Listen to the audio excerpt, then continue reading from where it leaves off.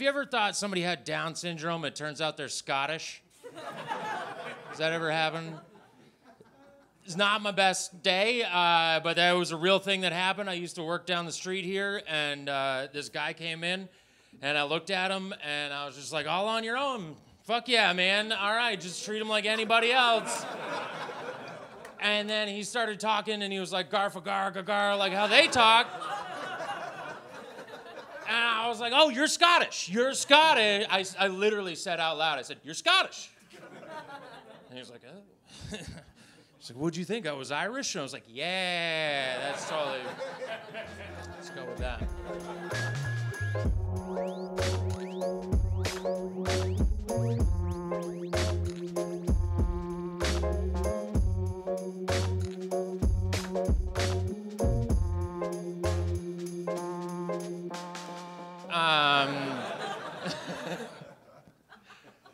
No, it is great to be doing this here at Third Wheel. This is actually in the old Charlie Chaplin studios. That's what this used to be. And before that, it was actually stolen Indian land. That's actually what this is. This is built on, is stolen Indian land. I don't know if you know. It all is. It all is. You can literally say that anywhere you go in this continent. You can say that. I know, I said Indian. People are like, hey. You're not supposed to say that. It's Native American. That doesn't feel better, does it? Like, they're just like, hey, America, that's your word. That's fucking your, like, it's like if somebody broke into your house and took over your house, and they're like, don't worry, you can still live here, but you're native Scot now. You'd be like, do not fucking say Scot again. I do not want to hear that goddamn word. They must hate the homeless, huh? Native Americans? Right? Because they're just like, you just put their tents up fucking anywhere? You burned our teepees to the ground and you just let them put their tents anywhere they fucking want to. There's a park in North Hollywood called Tahunga Park, filled with tents, right outside. Native American guy going, I'm Tahunga. This shit is... You named it after me. Could we have it back? We're not gonna, though. We are not gonna. Anybody own a house here? You could give it to a Native American right now. You could say, sorry, here you go, and fucking move back to Germany or wherever you're from. None of you are gonna do it. That one is done. A lot of social justice happening, not that one.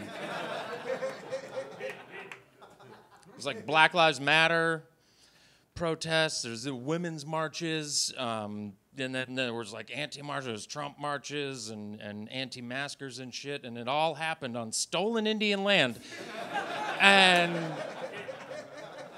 everybody was like, what side are they on? And they're like, please leave. We do not want any of you here. You're fighting in our living room.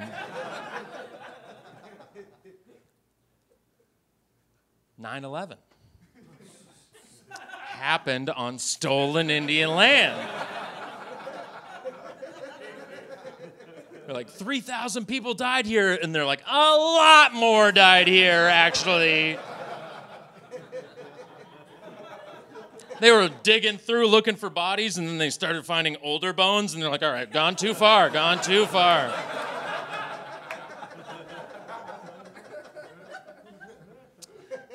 You want to know a fun 9/11 story? I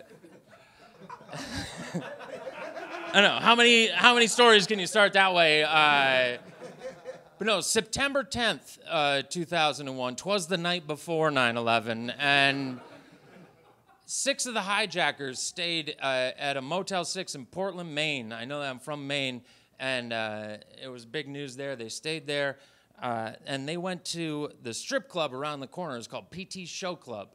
PT stood for Pussy Time.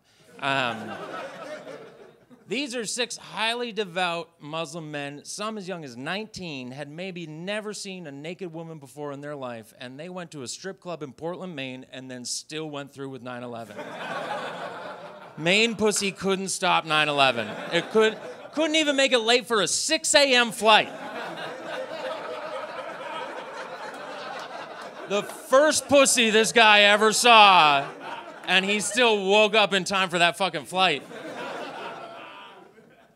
I like to think they had given up on it. They were like, fuck, this is crazy. We're not doing this. And then they're like, we're going to the strip club. Fuck all this. And then they walked in there, and they're like, we're back in. We're back in. Because I've been there. It's not great. It is not. Maine's not like Vegas. Our best and brightest aren't at strip clubs. I left there believing in Sharia law. I was like, yeah, fucking cover them up. Don't let them drive. That is terrible. And now I have a daughter. I am a new father. I have a little girl. Thank you. Thank you. I had, me and my wife, we had a COVID baby. Anybody here, parents, COVID baby? No? Dude, oh yeah, you guys are having a COVID baby. Better than an AIDS baby. If you're gonna pick a pandemic, go COVID every time. Are you kidding me? And for you that don't have a kid, for guys, fucking do it. Seriously, it's amazing. To come with purpose is incredible. And like, if you have a kid by accident, you don't know what I'm talking about. Because you were like, oh no. And I was like, go get him. And they did, and you're just like, I can't believe it.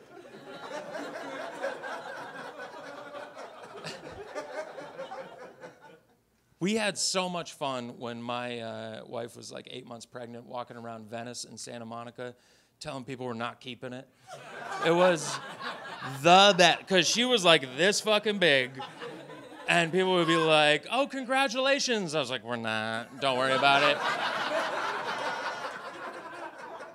The most liberal people in the world would be like, that is a life. I'm like, I fucking caught you. I caught you slipping. I found your line. And I'd turn, I'd just start punching her. And I'd be like, her body, her choice, bitch. The first time I did it, I didn't tell my wife I was going to do it. I just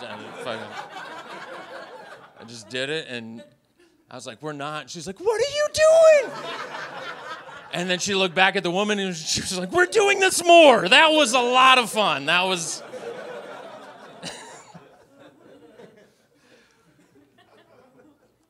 I didn't know if I wanted to be a dad. I didn't have the feeling... I just didn't have the feeling like in me that, you know, a lot of people always say like they always knew that they wanted to be a parent. I didn't have that. I'm so glad I did now. My wife always wanted to be a mom. I always wanted to fuck a pregnant woman. And I have lived my dream now. I've gotten to live my dream and for about 9 months, and now I'm trying to figure out how to be a dad. I'm joking, guys.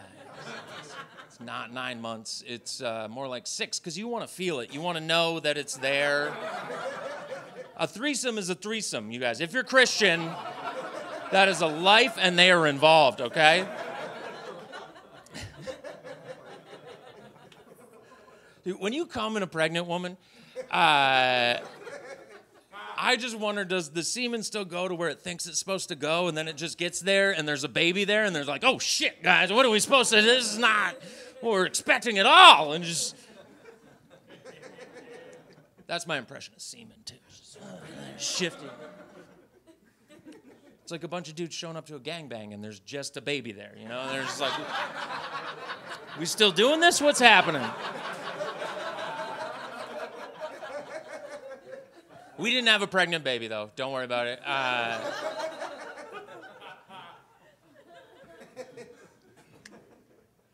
We did fuck all the way through the pregnancy, though. Yeah, we fucked all the way through. If I could describe pregnant sex in one word, sloshy.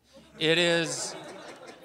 Because the pussy, it gets ready. Do you know that? It gets ready. Like a few weeks before you get ready to give birth, the pussy gets salivates. It's like it fucking gets... You know when you rub your tongue around your teeth, like that's what it does. It gets ready, and so you're just like, this is wet. This is wetter than I have ever. This is not because of me wet. This is, you've only ever felt going in wet. This is, I gotta spit some shit out wet. The doctors told us a good way to induce labor was to have sex. And I was like, you mean I gotta fuck this thing out of there too? I fucked it in there and I gotta fuck it out of there? How long am I gonna be fucking this kid along? Just gotta get her into a good grade school. You know how I go. I was fucking my wife in that scenario. I was not actually fucking the kid along. It's been pretty amazing. She actually walked in on my wife giving me a blowjob the other day. Yeah. Apparently she's walking now. We didn't know that, but we did get on camera. And subscribe to our OnlyFans if you want to see her first step. It wasn't a blowjob, it was sex, but a blowjob is so much funnier to try to explain to a child. Right? Because like sex, you could be like, oh, we were wrestling, or even like, this is how, you procreate. But a blowjob is like, I was demeaning your mother. I was... Sometimes people like when somebody else feels less than.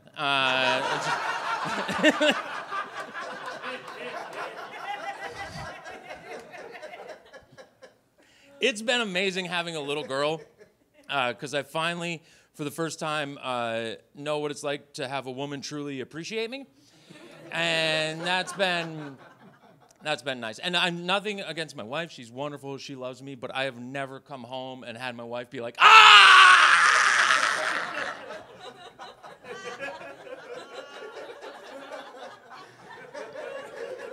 Never happened. So fucking step your game up. That's all I'm saying. It's just...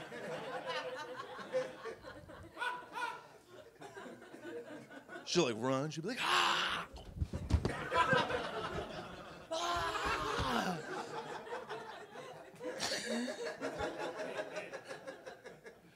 We named her Wilde. We named her Wilde, W-I-L-D-E, because we figure a lot of strippers changed their name to stripper name. And the key is start with the stripper name. That's how you keep them off the pole.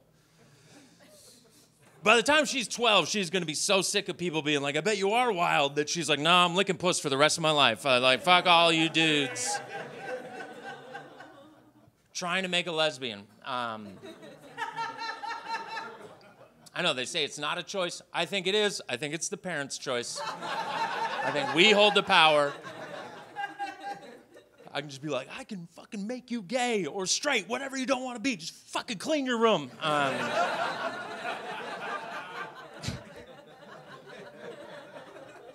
I do think she's Republican, though. I think I have a right-wing baby.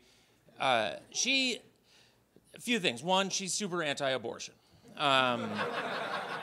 Yeah, she's like, you mean me a year ago? No, not cool at all. Those are some of my friends you're talking about. And I know, abortion, hot topic right now. Everybody wants to get one. Nobody wants to be one. She also loves Ben Shapiro. Yeah. She does. Because, I mean, my baby's Jewish. He's Jewish. I think she thinks he's a Muppet. I don't know. And she just spoke her first words the other day, and they were, let's go, Brandon. So I think I have a little right-wing baby. We brought her to the pediatrician, and the nurse came out, and she goes, Wilde? Wilde? It's W-I-L-D-E. Yeah. She was this old black lady, and we're just like, over here, Wilde's parents.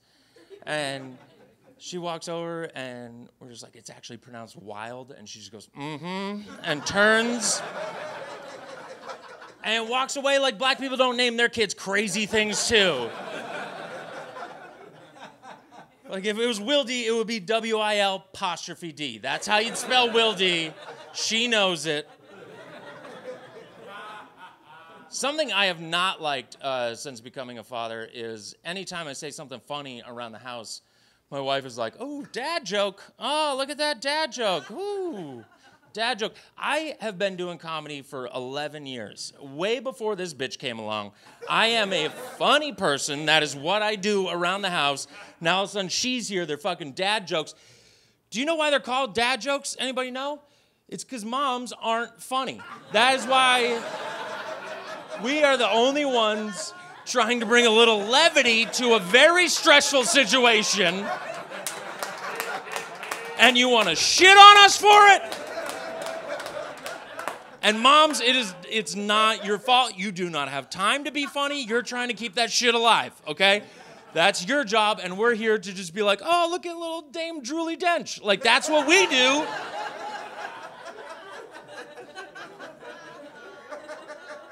This is a mom joke. A mom joke is, I put her diaper on backwards, and then she laughs for 20 minutes and starts crying and blames it on you. That's a mom joke. You're like, I didn't see where that was funny at all. I don't know.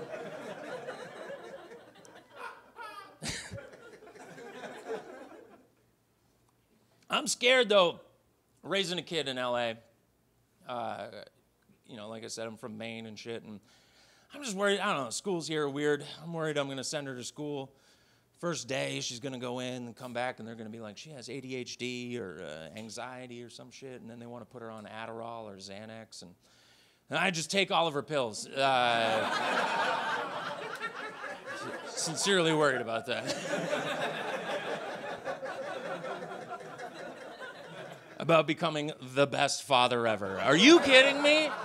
If I had a line on Adderall and Xanax, I am here for you day and night, baby. I'll never get mad. Just fucking even keel right on that Xanny bar line. Just drag her into the pediatrician and go, hey, Wilde's here. She can't get her dick up. What do you got for her?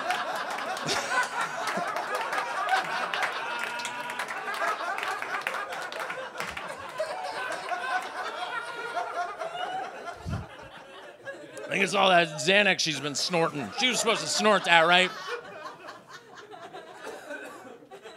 It was snorted or up the butt, and that seemed rude. No, I'm lucky. My dick still works. I'm bald, though. I've lost my hair. I've gone bald.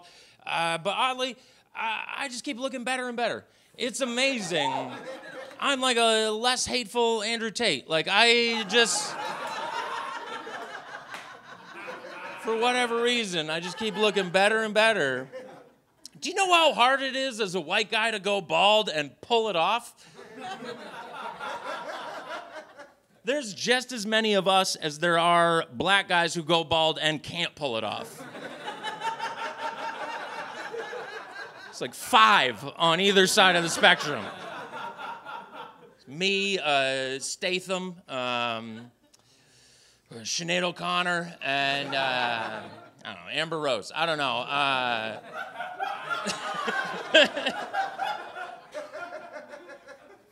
I lost my virginity, though, when I was 14. That's what this fucking did with hair. You're lucky I don't have hair anymore. You're fucking this whole room right now. I was 14. Anybody younger than 14? Little squiggles, okay. Good, that's good. You were molested if you were.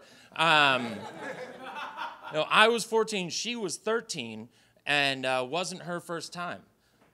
She fucking stole my virginity. Like, she fucking... And then years later, I talked to her, and she actually told me it was her first time. She fucking lied to me. So much of my personality was based on the fact that this vixen, this fucking whore, had stolen my virginity, and now it turns out I just fucked a 13-year-old. I was 14. It's always important to point that out anytime you say you fucked 13-year-old. We hooked up in high school once, too, and dude, still fit. Are you fucking kidding me? I grew up in a small town, though. That's why that happened, the 14, 13 thing. I think that's why. I'm going to blame it on that. I don't know. It was a small town. I knew and was related to a lot of people there. Anybody here from a small town? Woo! Yeah? Whereabouts? Gardnerville, Nevada. Yeah, I feel like you could relate with this. The first boobs I ever touched were my step-second cousins. And... our family had to get together we told them we were dating, and they had to get together with like the family trees and make sure it was cool. And they're just like, I guess it's by marriage step. It's like street ball, no blood, no foul. And those are the first boobs I ever touched. First black guy, I remember meeting the first black guy I ever met. I remember, that's probably too late, right? When it's a memory, when it's a solid memory. That shouldn't be a thing. Yeah, I remember it was a school field trip. Not to meet a black guy.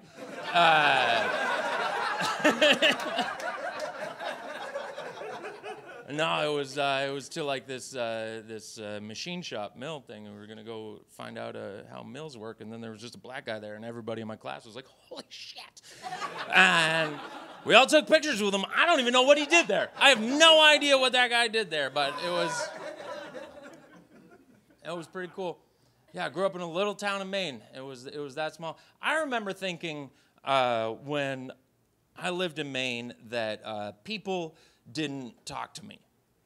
That like people just didn't strike up conversations with me out of nowhere. And then I left Maine and moved to Boston, and all of a sudden everywhere I went, every black dude talked to me. And that's when I realized it was like, oh, white people don't talk to me. That's what it is. I've just lived in Maine so long, I realized that. And it got to a point where it got annoying to my wife because we would be at a bar and she would walk away and come back and I was talking to a black dude and she's like, again? I'm like, I didn't. It just happens. In my mind, I think black people love to talk to me. I think in reality, black people are like, oh shit, he has never met a black person before. We're gonna go say hi before he ends up on the other team. How you doing, buddy?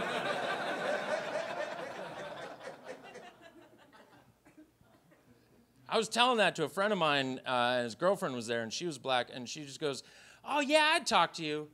And I go, what is that? And she goes, you look like you've been hurt.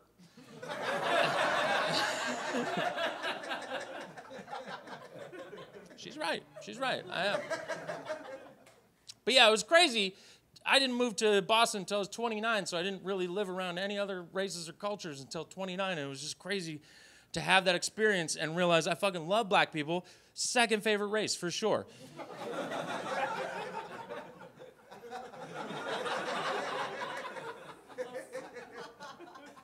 I feel like some of you want to know number one before you go ahead and laugh at that, so okay, let's rank them. You demanded. Number one, when I moved to Boston, I started working at this bakery, and I worked with mostly Latinos, Latina, Latinx if you're a white woman, and they were great. They really helped me fit in Boston, and still know some of them to this day. They're number one for sure. Black people number two. Asians three, only because I don't care for how old Asian ladies cross the street. They just don't give a shit what the traffic light says or anything, and they just put a hand up and start waving it and start walking, and for some reason everybody stops, and I'm like, is that magic? I don't know. Number four, white people, because by the numbers, you have wronged me more. And I think that's all the races. I think I did it there.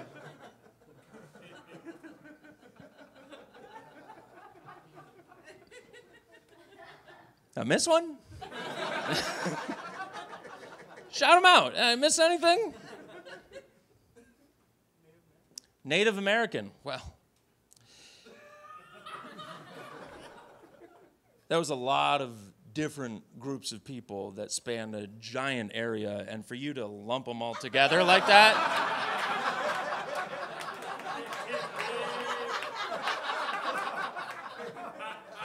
say it's a bit rude. Somebody one time said Middle Eastern, and I did that same shit I just did to you. This is a bunch of different countries and shit, and they're like, they all hate each other. I don't know. And then they're like, Saudi Arabian. I was like, oh, they are white. Yeah, they're white, because they just do whatever the fuck they want, and nobody gets in the way. Like, they kicked over 2 buildings, and people are like, get that other country.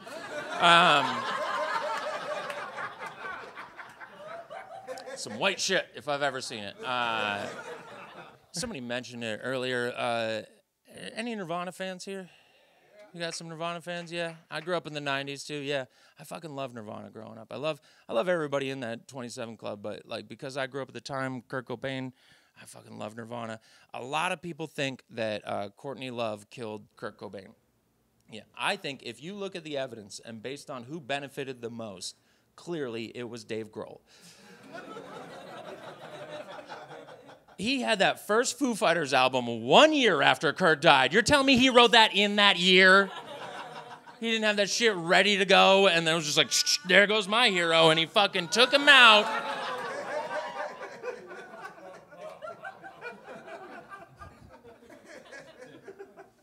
All the evidence is there. I don't really think that, but I thought of that joke, and sometimes comedy gets the best of you, and just gotta tell one of those. All apologies. Should I do more? Never mind. No, I don't know. Courtney Love might have killed. All I know is that before I was that age, I always wanted to be one of those fucking people that, the 27 Club, I always thought they're fucking cool. I was like, yeah, I'll make my mark. And then as soon as you turn 28, you're like, that is way too young. That is way... No, thank God I did not die yet. Like, woof, I haven't even done shit yet. Like, and you just end up, this is all you end up. You end up a fucking mural on a wall outside a coffee shop. That's your legacy.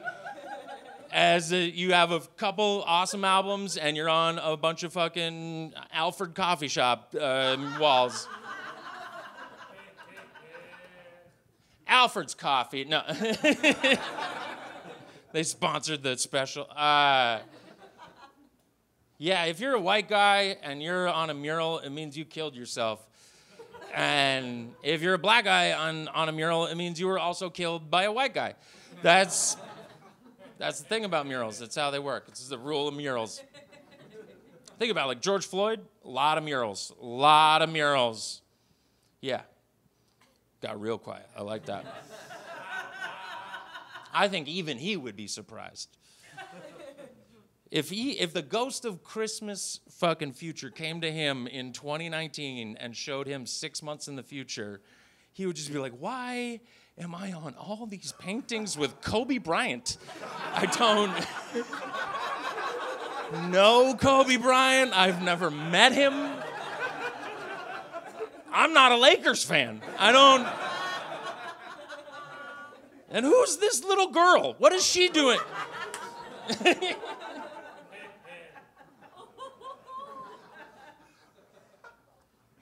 Oh, I don't know. I relate, though. I relate to black culture because I was a child slave. I grew up on a farm. I didn't ask for any of that fucking shit, and I had to do work for free my entire fucking life.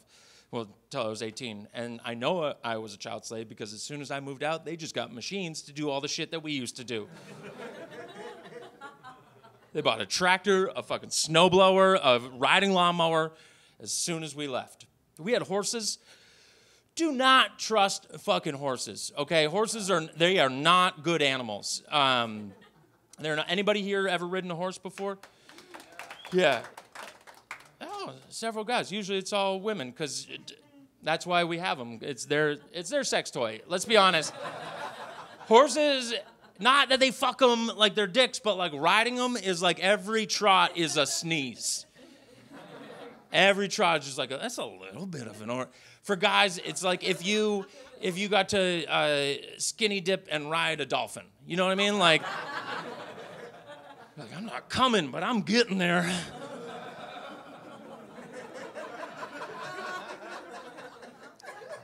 Getting dragged through the ocean by Flipper. That's what women are feeling when they ride a horse. So they're just like, yeah. You can't trust them, horses, because they sided with humans. Why the fuck they do that? No other animal has really done that.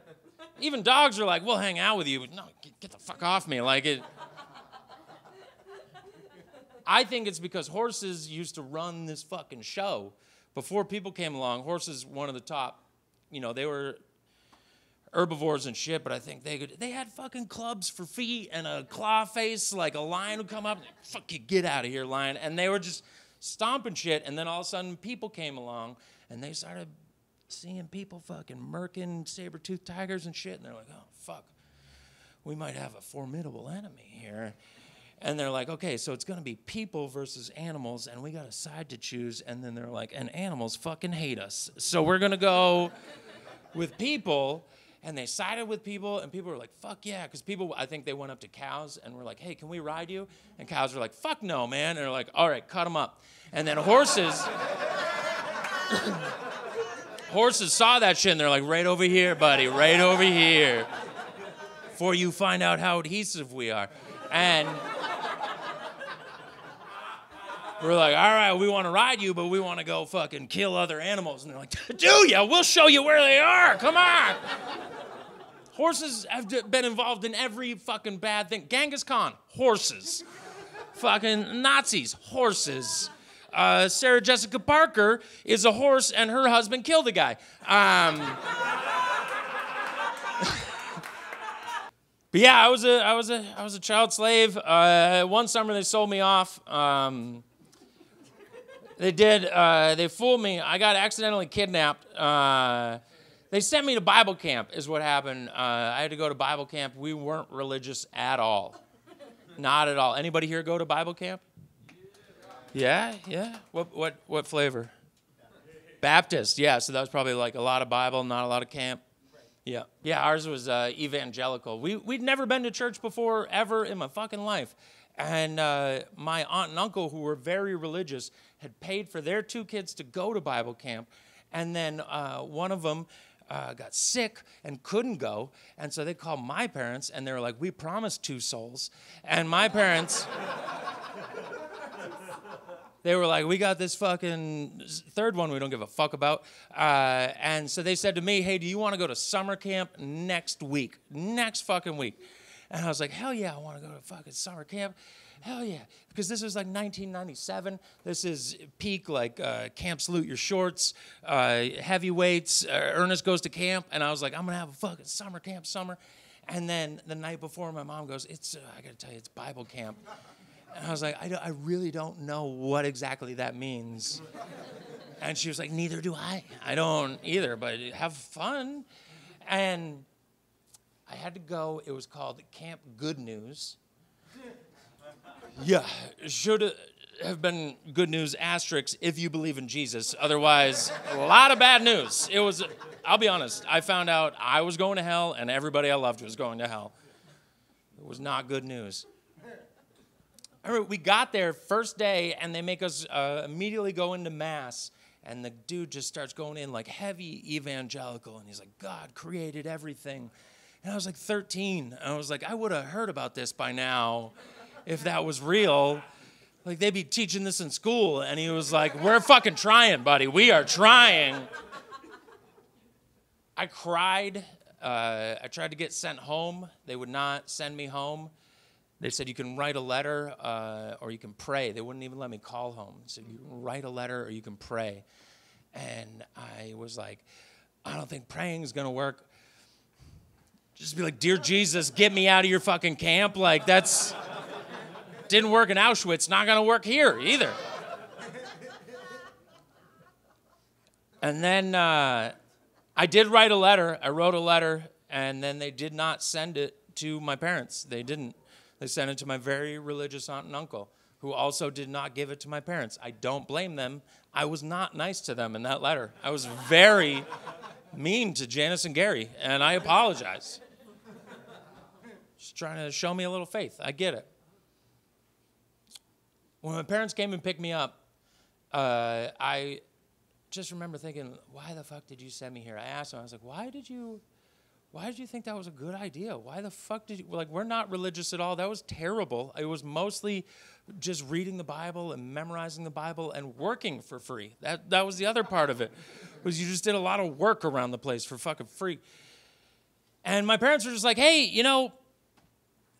we don't go to church, but we thought maybe you'd be into it. We thought maybe it would be a thing you were into, like wakeboarding. They thought I was going to pick up evangelical religion like it was fucking wakeboarding.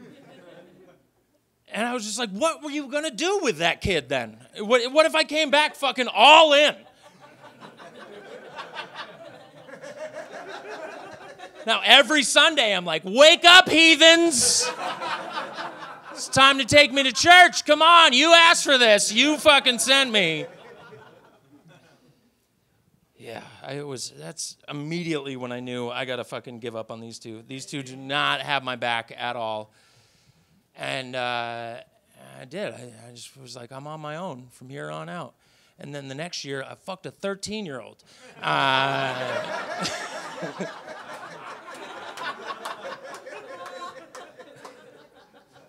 Got to blame that one on the church. I was 14. It's always important to point that out.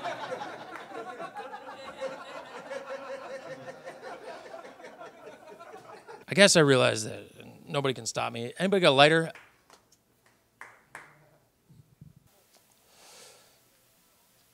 Give it up for your Lord and Savior, Joe Biden, everybody. My dad loves this one. I'm telling this for him. You're not Americans? That is our president. Thank you, yeah. I don't care what side of the political divide you fucking stand on. I think we can all agree he is the happiest president ever, right? He gets to wake up every day and find out he's president. Are you fucking kidding me? Imagine his life where he's just like sleeping and then he wakes up and he's like, oh, where am I? Where am I? And he starts looking around. He's like, oh, I'm in Barack's room. Oh, did I pass out here again? Oh, no. And then a nurse comes in, fucking injects him with adrenochrome, and he fucking pops up and he's like, whoa, what's happening? And they're like, Mr. President. He's like, Barack is here, okay. And they're like, no, man, fucking you. And he's like, what? What happened? How am I president? And they're like, it's 2020. You fucking what? And he's like, I wasn't supposed to live this long. No!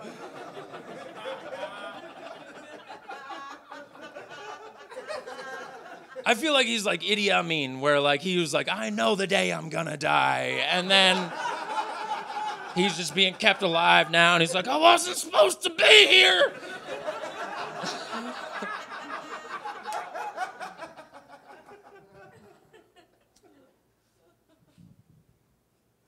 And then he's just like, what have I done? And then they just play him a tape of everything that's happened so far. It's like 50 First Dates, but with a president as 51st statesman. And then by the end of it, he's like, oh, I love Adam Sandler.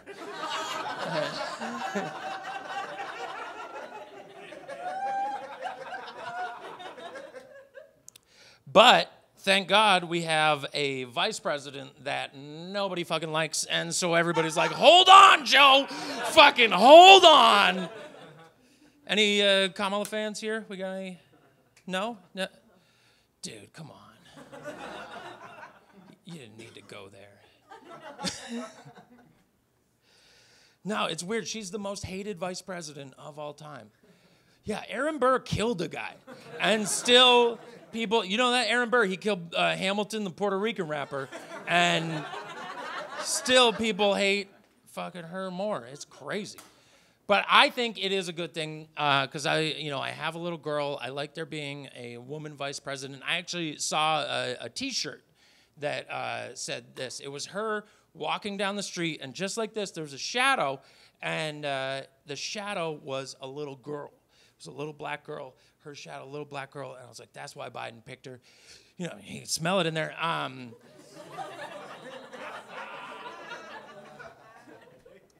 And then underneath it said, finally, a vice president that looks like me. And I was like, that is good. Having a little daughter like I do, it's nice to have somebody to look up to. And if that little black girl is from the Bay Area, she probably doesn't have a father to look up to thanks to that vice president. So it's nice that she has a vice president to look up to. All right, that's it for me, you guys. Thank you.